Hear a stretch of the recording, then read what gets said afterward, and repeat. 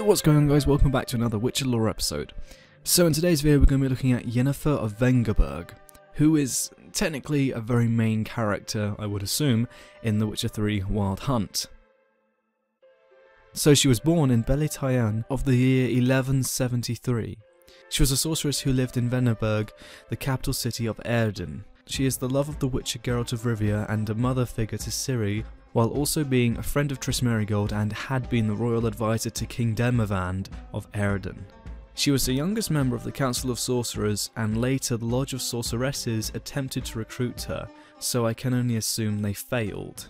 She is famed for her beauty despite the fact that she is rumoured to be 94 years of age. It is implied in the story The Last Wish that her attractive looks were a product of magic and had been acquired during her training, as it was like that with most sorceresses. Geralt notes how her shoulders are slightly lopsided, and by the end of the story realises that Yennefer used to be a hunchback.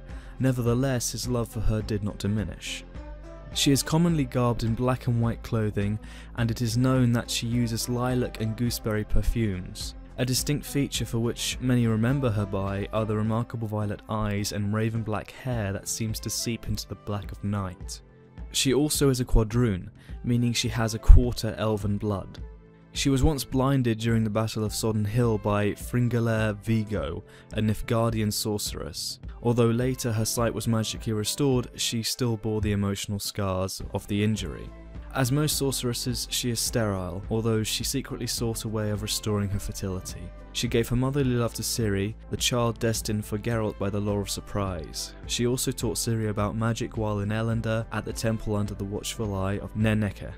So that's about all I have for Yennefer so far. There's not a lot of information I could find, but I'm guessing there's going to be a lot revealed in the third game, and if you want to know more about her then I suggest you read the books, but I'm not too sure about what the spoilers are because the games are based on the books.